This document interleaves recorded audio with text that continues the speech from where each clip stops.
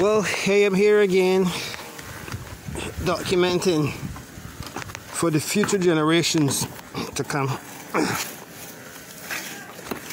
in the family, and also to show you what a tremendous job this is, cleaning these drains with all the volcanic ash fall from last severe. In my bucket, have my secateurs. So I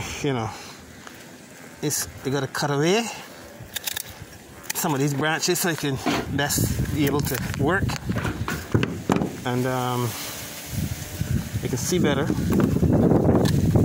And well, that's it. I've completed the majority of the drain so far. Not much to go. I'm gonna just finish, scoop out, clear the drain. And as you work, you got dust blowing back in your eyes. I don't even have my goggles with me, which is not good. I should have them on. But I'm on the rooftop and I don't really want to get down to get them. I can manage. I'll just wash my eyes out a lot. But majority of the drain, I would think, is cleared now. See, I have buckets of. We're using this mason trowel to help with the cleanup.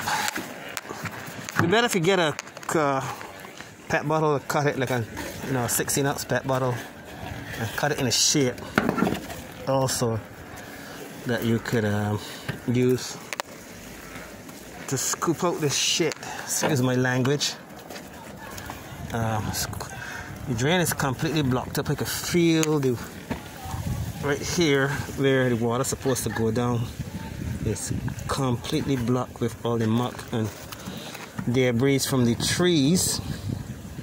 But I will get it out with some water eventually.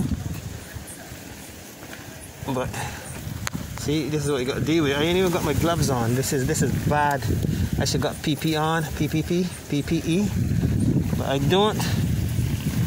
Not good. And I have